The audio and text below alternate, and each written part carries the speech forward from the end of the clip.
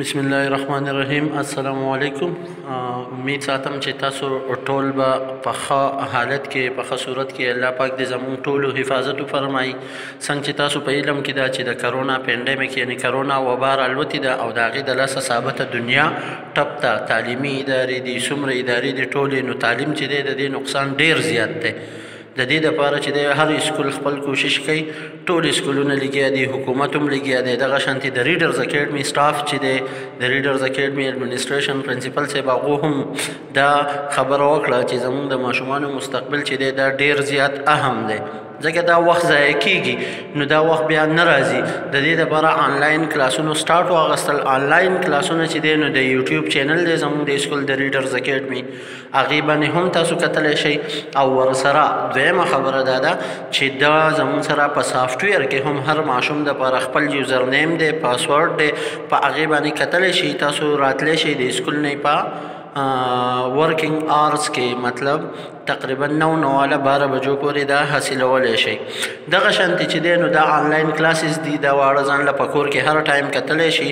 یوټیوب چینل د اسکول چې دی هغه سبسکرایب کړي نو دا ویډیوز به تاسو ته پراته وي په اسانه باندې بالکل چې څنګه تاسو یوټیوب کولاوهئ نو دا ویډیوز به تاسو ته پراته وي تاسو کتلی شئ.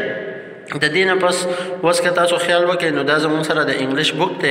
موږ سټارټ اخلو د انګلیش بیکن انګلیش دپاره کلاس 5 په دې کې زموږ سره چې دی دا ټایټل پیج دی کور دی. بیا د دې نه پس دا انګلیش بک دی چې چا لیکلی دی چا کتی دی چا پکې کار کړی دی د هغو په باره کې خبرې دي. بیا د دې نه پس دا زموږ د پاکستان نقشه ده د دې په باره کې پاکستان په باره کې خبرې دي. بیا د هغې نه پس چې دی نو دا ایکسرسایز دی یا بل ایکسرسایز ملټیپل چایس والا کوېسچنز دا مکملي په اول سر باندې ورکړي چې دا تاسو ته پراته دي. لکه دا اوس تاسو ته ښیې په پیج نمبر 18 باندې سبق دی زموږ اور پاکستان چیپټر نمبر 3 دا مکمل طریقې ورکړي ده چې دا زموږ سره چیپټر دی دا د چیپټر هیډینګ دی. بیا میټر دننه پکې کومه لیکایي چې شوي ده. بیا د هغې نه پس چې دی نو په اینډ کې پیج نمبر دی چې په کم پیج باندې دی. اوس دا ټول به مونږ ته څنګه پته لګي دا مونږ ته دلته کې کم پریفیس چې ورته مونږ وایو یا کانټینټس چې ورته مونږ وایو هغې کې ورکړی دی. زموږ سره سبقونه دي حضرت محمد صلی الله علیه و آله وسلم حضرت خدیجه رضی الله عنها اور پاکستان قائد اعظم ا کرکټ میچ ا نیشنز اسټرنث یو پویم دی نظم. بیا فزیکل ایجوکیشن سټډي پیس اینڈ وکټري یو سټوري ده.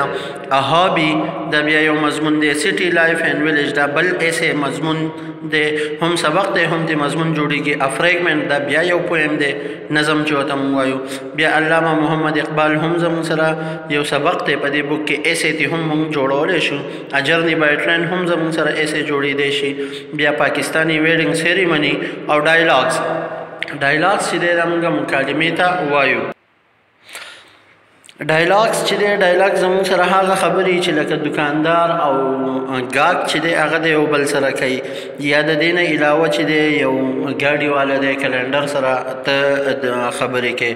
ډایلاګز عام ویلی کېږي زموږ خبرو اترو ته مکالمو ته موږ په اردو کې وایو. د دوو کسانو په منځ کې چې کومه خبره کېږي هغې ته موږ ډایلاګ وایو. هغه سپورټس پرسنز هم کېدی شي او دغه شانتې نوکر مالک هم کېدی شي دکاندار او ګاهک هم کېدی شي. دغه شانتې نور دنیا شي دوه کسانو په منځ کې چې کومې خبرې کېږي نو هغې ته موږ ډایلاګز ویلی شو. اوس موږ سټارټ اخلو خپل د اولني سبق نه چیپټر نمبر 1 حضرت محمد صلی الله علیه و آله وسلم. لاول د سره خو موږ له پکار دا دی چې کله د محمد صلی الله علیه وسلم نوم راشي نو چې موږ درود شریف ووایو. درود شریف زموږ سره چې دی نو هر قسمه درود شریف دی. صلی الله علیه وسلم هم درود شریف دی. دغه شان بیا درود ابراهیمي چې دی هغه هم دی بهتر دا دی چې موږ هغه ووایو. اللهم صل علی محمد وعلى آل محمد كما صليت على إبراهيم وعلى آل إبراهيم إنك حميد مجيد. اللهم بارك على محمد وعلى آل محمد كما باركت على إبراهيم وعلى آل إبراهيم إنك حميد مجيد. Start akhlu Bismillahir Rahmanir Rahim. Hazrat Muhammad sallallahu alaihi wa alihi wasallam. The history of entire mankind is evident that Hazrat Muhammad sallallahu alaihi wa alihi wasallam in person and attributes is the only frame of reference as the ideal personality, revealing the ideal law. The Holy Quran, the chain of prophets, is also in perfect conformity with him sallallahu alaihi wa alihi wasallam. The last 1500 years of the human history are highly significant in respect of the emergence of Islam as perfect code of life. If one analyzes profoundly, one finds that golden principles are provided by Islam, pertinent to all spheres of life, were adopted by almost every religion, culture, and nation of the world.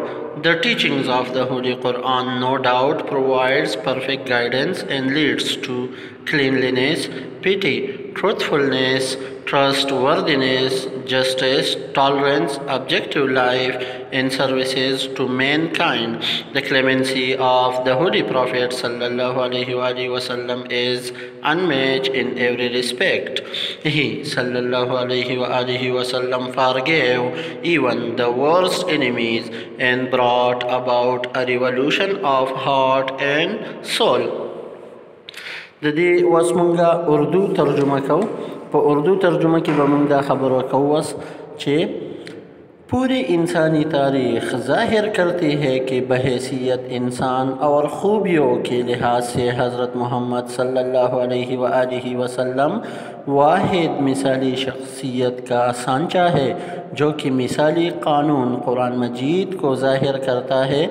نبیوں کا سلسلہ بھی نبی کریم صلی اللہ علیہ وآلہ وسلم کے ساتھ مکمل ہم آہنگی رکھتا ہے. پچھلے 1500 سال اسلام کی بطور مکمل ضابطۂ حیات کے ابھرنے کے انسانی تاریخ میں انتہائی اہم سال ہے. اگر کوئی گہرا جائزہ لے تو یہ دیکھ سکتا ہے کہ اسلام کے مہیا کیے گئے یعنی اسلام کے بنائے گئے بتائے گئے اصول تقریباً ہر مذہب، ثقافت اور دنیا کے قوموں کے اپنائے سنہری اصول ہے. زندگی کی تمام شعبوں سے وابستہ ہے. قرآن کریم کی تعلیمات بے شک مکمل رہنمائی فراہم کرتی ہے اور صفائی، پرہیزگاری، سچائی، امانت، انصاف، برداشت، بامقصد زندگی اور انسانیت کی خدمت کے راستے پر چلاتی ہے. حضرت محمد صلی اللہ علیہ وآلہ وسلم کی بردباری کا ہر لحاظ سے موازنہ نہیں کیا جا سکتا. برداشت بھی ہم کہہ سکتے ہیں، حتیٰ کہ وہ بدترین دشمنوں جیسے کہ ابو سفیان اور ہندہ کا واقعہ موجود ہے کتابوں میں، دشمنوں کو معاف کر دیتے تھے اور دل و جان کا انقلاب لے کر آتے تھے، یعنی لوگ آپ پر فدا ہو جاتے تھے. وسرازو د دې پښتو کې مونږ خبره کوو چې حضرت محمد صلی الله علیه و آله وسلم چې د په خوبیانو په خویونو کې او ځان لا خپل اوسېدو کې یو داسې شخصیت و یو داسې کس و چې هر سړی به د ده په شانتې د خوی بوی مطلب د ده په شانتې اوسېدل د ده په شانتې خوی زده کول او کول د دې کوشش به کوو. او قرآن مجید چې دی هغه هم د دې خبرې تر تایید کړی دی، یعنی د دې خبرې دپاره یې وینا کړې څنګه چې مونږ اورو انک لعلی خلق عظیم. الله پاک په قرآن مجید کې ویلی دی چې حضرت محمد صلی الله علیه وسلم چې دی اعلی اخلاق والا دی. تېر شوي 1500 کاله 1500 کاله چې دی 1500 کاله دا ډېر زیات د اهمیت دی، ډېر زیات خاص دی، ځکه چې په دې کې اسلام چې نو هغه د ژوند د تېرولو یو مکمل اصول، یو مکمل کتاب، یو مکمل راهنمایي مونږ له راکړې لارې راته ښودلې ده. که یو کس په غور سره سوچ وکړي نو اسلام چې دی هغه مذهب، قوم، ثقافت یا یو خاص علاقې دپاره بیان نه دی کړی، اصول نه دی جوړ کړي، بلکې د ثابت عالم دپاره، ثابت دنیا دپاره دا اصول جوړ شوي دي. په قرآن مجید کې دا تعلیمات پراته دي او په دې کې هیڅ شک نشته دی چې صفایي، پرهیزګاري، تقوا چې ورته موږ وایو، رښتیا ویل، امانت خیال ساتل، انصاف کول، د یو کس سره برداشت والا معامله کول. مطلب دا دی که د هغه خبره هر څومره تا باندې بده لګي خو ته بیا هم برداشت وکړې او هغه معاف کړې. دغه شانتې د ژوند تېرولو مختلف نورې هم دنیا شی طریقې د انسانیت خدمت کول دا ټول موجود دي. د حضور صلی الله علیه و آله وسلم د نرموالي مطلب د هغه د برداشت او د دې چې دی نو مثال نشته دی که تاسو سوچ وکئ په هیڅ قسمه، تر دې پورې چې واقعات موجود دي چې حضرت محمد صلی الله علیه و آله وسلم چې دی ابو سفیان او هنده کومې چې د حضرت محمد صلی الله علیه و آله وسلم د ترا حضرت امیر حمزه کم جگر چې و هغه خوړلی و چیچلی و نو هغه هم معاف کړي دي. دا د ټولو نه غټ دشمنانو دا یې هم معاف کړي دي او د دې د لاسه چې دی نو د یو کس د زړه د ننه چې کومې موږ ورته اکثر ضمیر هم وایو هغه به یې ورلسم نچوړ کو او هغه به د اسلام طرف ته پخپله راغی. مخکې پسې ځو بل پاراګراف وایو زمون سره چې دی که تاسو وګورئ د دې ځای کې نواله د دې ځای پورې دا یو پاراګراف دی، د دې ځای کې نواله د دې ځای پورې دا بل پاراګراف دی. دغه شانتې دا مختلف څومره چې زمون سره دا جوړیږي او فل سټاپ راشي بل لاین ته مونږ اوړو بل حصې ته مونږ اوړو نو دا زمون سره پاراګراف مکملیږي. نو اوس راځو بل پاراګراف مونږ وایو the most highly significant era for all climes and times, that is the era of the Holy Prophet sallallahu alaihi wa alihi wasallam and his companions rizwanullahi alaihim. All the principles of morality, governance, justice, forgiveness, tolerance, clemency and welfare originate from this era. Hazrat Muhammad sallallahu alaihi wa alihi wasallam is the last prophet of Allah. He sallallahu alaihi wa alihi wasallam showed unprecedented character and invited the people to the belief in one Allah and to do good deeds. It was a time when the people had fallen prey to ignorance. They worshipped idols, indulged in bloodshed, buried the infant daughters alive and committed various other evils. دلته زمون سره یو ټکی راغی belief in one Allah. که تاسو خیال وکړئ نو موږ زیاتر وایو زما په الله باندې یقین دی، نو په انګلیش کې موږ داسې نشو ویلی چې I believe on Allah یا my belief is on Allah، بلکې موږ به وایو چې I believe in one Allah، ځکه چې زه الله چې دی دا یو ذات دی په ده باندې یقین ساتمه. دلته کې زمون سره انسانان چې کومې نو ته د هغو دپاره آن استعمالولی شي، خو الله پاک چې دی دا یو ذات دی لامحدوده، نو د دې دپاره آن مونږ نشو استعمالولی، مونږ به ان استعمالو. ښه مخکې اوس ځو د دې ترجمه کوو.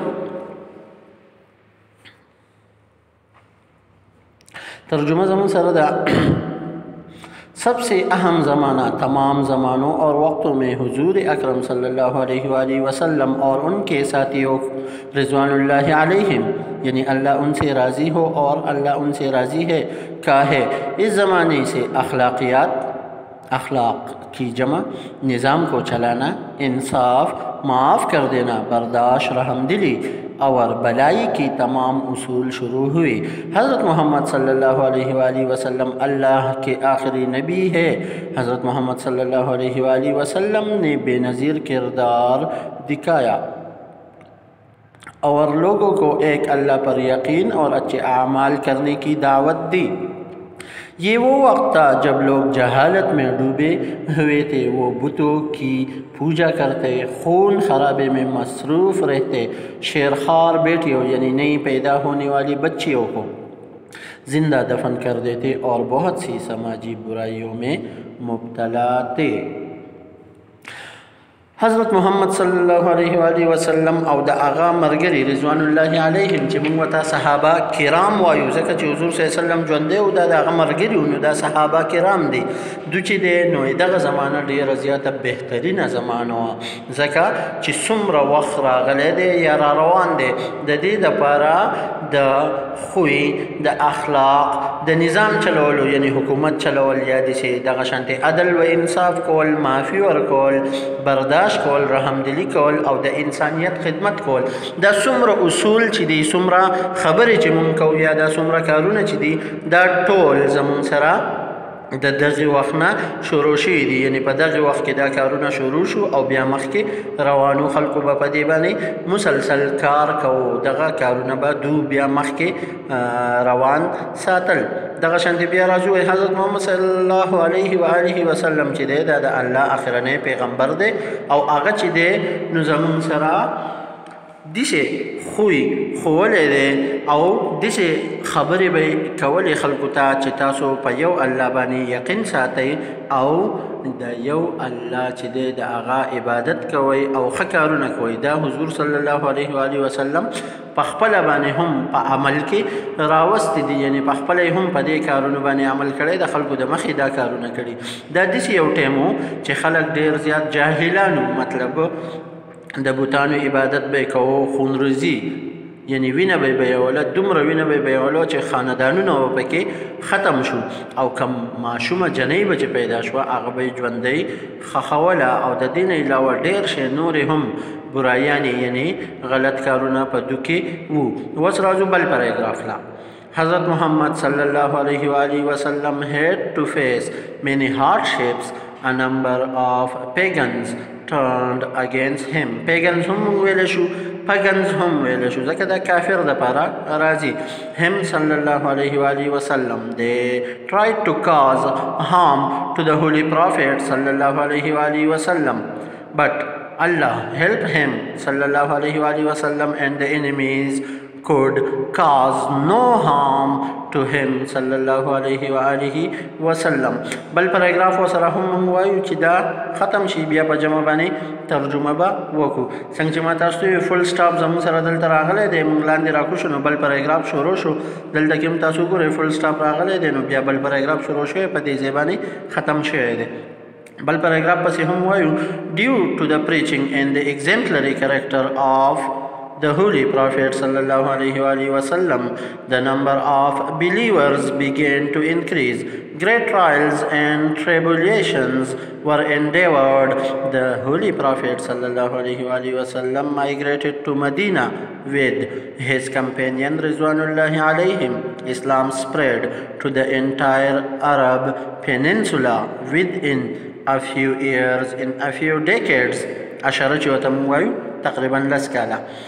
It spreads then parts of the world. The message, that was bal paragraph shuru sho, the message of Allah that the Holy Prophet sallallahu alaihi wa alihi wasallam brought illuminated the entire world with the light of the truth. None is worthy of worship except Allah.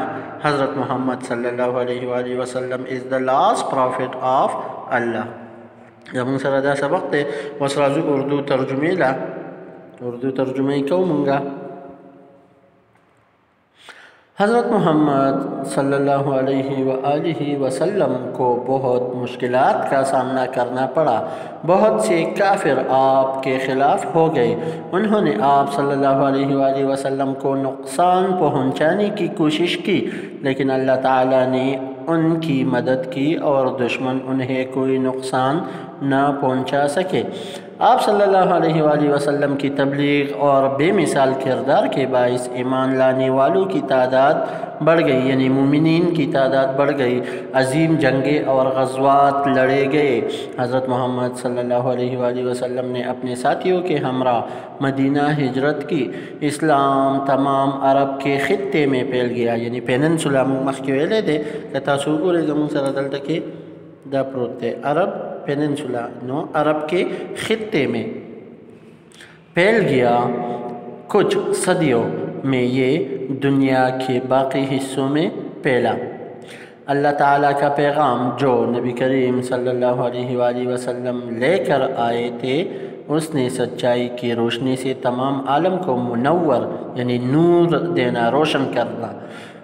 अल्लाह ताला के सिवा कोई इबादत के लायक नहीं। हज़रत मोहम्मद सल्लल्लाहु अलैहि वसल्लम अल्लाह ताला के रसूल है। संग मुबावला कलिमा बानी दा इकरार को वही हज़रत मोहम्मद सल्लल्लाहु अलैहि वसल्लम ची दे ढेर द मुश्किलातों सामना हुआ, मतलब मुश्किलातों वर्ता मखिता प्रातो ढेर शे काफिरान ची दे द हुजूर सल्लल्लाहु अलैहि वसल्लम ना बदزن شو د اغنا خلاف شو او دته د نقصان ورکولو کوشش کوو. د دې لپاره مختلف واقعیات پراته دي لکه د طائف هغه شو یا په کوم شپه باندې چې نعوذ بالله د قتل کېدو د بیا راووتو مدینې ته هجرت وکړو. نو دا مختلف واقعیات دي، خو الله پاک چې دی نو هغه د دې دشمنانو سترګې پټې کړې او د حضور صلی الله علیه وسلم په هر موقع باندې حفاظت وکړو.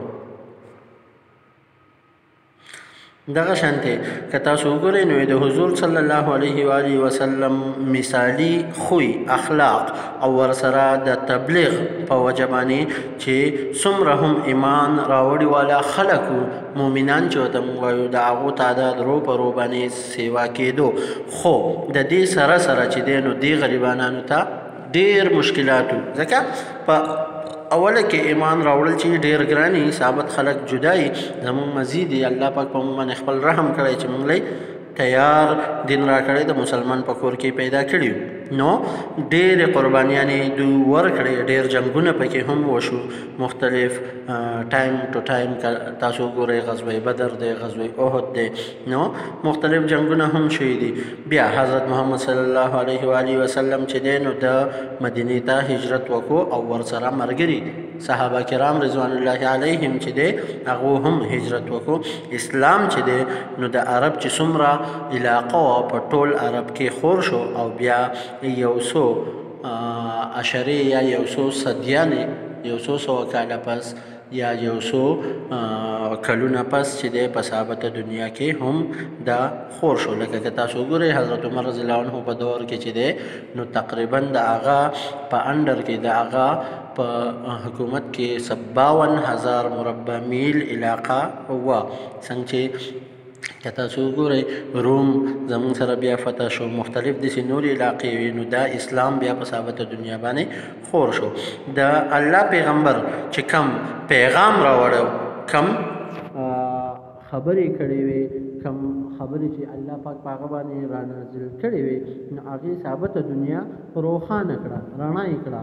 او بیا ورسره موږ دا خبرې هم کوو، خو دا خبره هم کوو چې کله ایمان راوړي نو د هغې دپاره کلمه ده، هغه کلمې ترجمه یې دلته کې لیکلې ده چې څوک هم د عبادت لایق نشته دی خو صرف یو الله دی او حضرت محمد صلی الله علیه وسلم چې دی دا د الله پاک آخرنی پیغمبر دی. نو اسلام چې دی دا زموږ سره آخرنی دین دی، د دې نه پس بل دین نشي راتلی. او حضور صلی الله علیه وسلم چې دی دا زموږ سره آخرنی پیغمبر دی، د ده نه پس بل پیغمبر هم نشي راتلی. اوس زموږ سره که تاسو وګورئ، زموږ سره تاسو ته ما په سټارټ کې وایي چې ایکسرسایزز دي په ایپ کې مونږ ورکړي دي. نو زموږ سره دا انسر د فالوینګ کوېسچن دا ایکسرسایز دی، د دې کوېسچن انسر چې دی دا به تاسو د بک نه را اخلئ. که ان کیس یو ماشوم ته څه مسله وي نو هغه بیا اسکول ته رنګ هم کولی شي او هیلپ به ورسره هم کېږي. دغه شان بیا زموږ سره دا فیل ان د بلینکس دي. تاسو وګورئ دلته کې دا ستاسو په دې بک کې چې دی نو په پیج نمبر 7 باندې دا ورکړی شوي دي، دا ټکي به را اخلئ، په دې ځای کې به لیکئ. نو دا زموږ سره فیل ان د بلینکس دي، دا هم موږ بیا په ایپ کې اچولی دي. دغه شانته بیا مختلف دا خبرې دي د کلاس ایکټیویټي په طور باندې. نو یو ډیبیټ ارینج کولی، مطلب واړه کښېنئ، د هغو سره تاسو مشغول شئ او هغو ته تاسو ووایئ چې راځئ نن د حضور صلی الله علیه وسلم د اخلاق په باره کې، د دین اسلام په باره کې خبرې کوو چې دا زموږ سره څنګه خور شو، څومره تکلیفونه دغه صحابه کرامو ورکړي دي، څومره تکلیفونه یې برداشت کړي دي. نو زموږ سره دا اکټیویټي ده، دغه شانتې دا بیا د کلاس دپاره اکټیویټي ده. خو بدقسمتۍ سره اوس زموږ سره چې دی نو که تاسو فکر وکړئ کرونا پینډیمک، کرونا وبا د لاسه چې دی نو زموږ سره دا نشي کېدی. دغه شانتې بیا حمد و نعت خواني پریزنټیشن دی په کلاس روم کې، نو دا هم نشي کېدی. نو دا چې دی تاسو ځان لا په کور کې کولی شئ. دا زموږ سره ایکسرسایز او بیا زموږ سره بل چپټر شروع شي. دا ماشومانو له پکار دادي چې تاسو په هغو باندې دا ریډ آوټ کوئ، مطلب ولولئ پې، ووایئ پې، ورسره کوشش وکړئ چې دا ایکسرسایز هغو په خپله دا کوېسچنز پیدا کړي. مخکې دوی ته ډېر زیات لاس ورکولی شي، که نه کېږي نو تاسو ورله بیا ورسره هم هیلپ وکړئ. والدین ته زما دا خاص دی، بل ماشومانو سره کوشش کوئ. او د دې نه علاوه زموږ دا کم چینل چې دی د یوټیوب دا سبسکرایب او لایک کول، سایډ ته سور بټن دی، سبسکرایب یې پې لیکلی هغه او ورسره د ټلۍ نښه ده هغه ورسره کلیک کړئ، لایک بټن پې ووهئ چې نور ویډیوز تاسو ته بیا په اسانۍ سره میلاویږي. الله یو په خپل حفظ و امان کې ساته، الله یو د خیره آباد ساته. آمین والسلام. تھینک یو.